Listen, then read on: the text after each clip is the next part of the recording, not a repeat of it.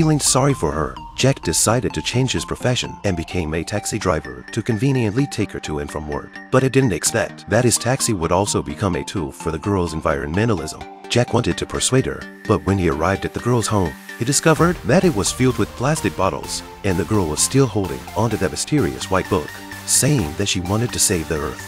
What was even scarier was that in her opposition to plastic waste, she created a mountain of plastic bottles. But she didn't expect that later on, this mountain became a tourist attraction. The girl remained in a state of madness until one day, she saw a familiar figure at the protest headquarters. It was the foreigner with the white book. She excitedly ran up to him and told him the meaning of the white book to her, but she didn't expect that the man wasn't an environmental warrior at all, and that the book was just a novel about homosexuality from Italy. The girl instantly collapsed, overwhelmed by the revelation. She fainted on the spot. When she woke up, unable to accept the reality, she decided to leave.